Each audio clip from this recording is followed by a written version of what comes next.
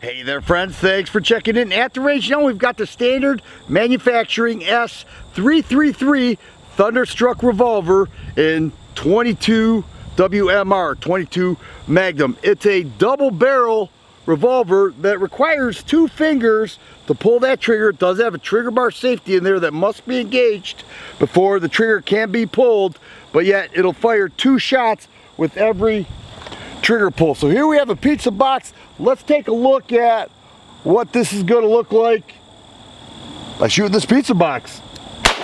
Woo! See that? 2 shots right there. I can't tell if that's lined up. I think it is. Let's try it again. Whoa! Yep, there's 2 shots right there. We'll go a little higher. Yep, and 2 shots right there.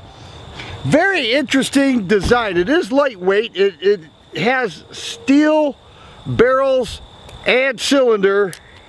It fires at 22 Magnum. One thing I noticed is that the ejector, once you shoot these 22s, the ejector kind of is very tight. Like right now I'm having trouble getting those out.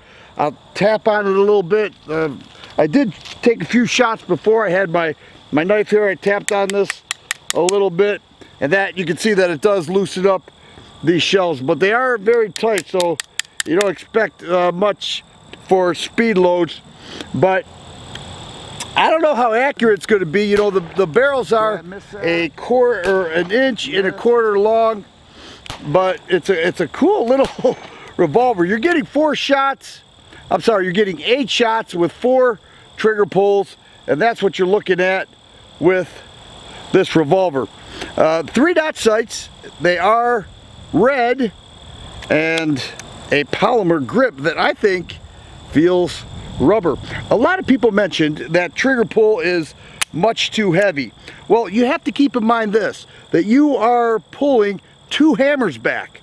All right, so even a regular double action, or standard I should say, double action revolver, you're looking at a 12-pound trigger pull. Even on a double action semi-auto, you're looking at maybe 9, 10, 11 pound trigger pull.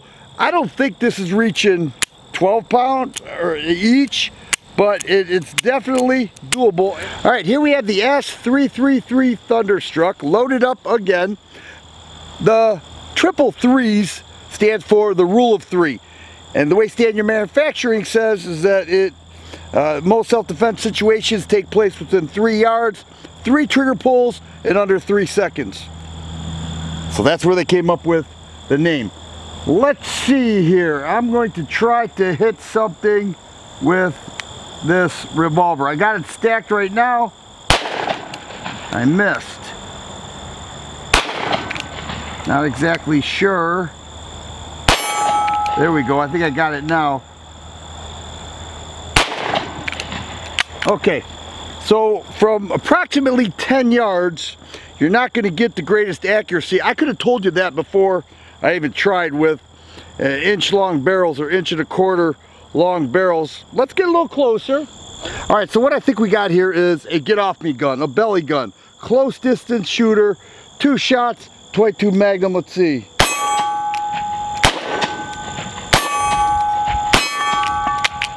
And there we go.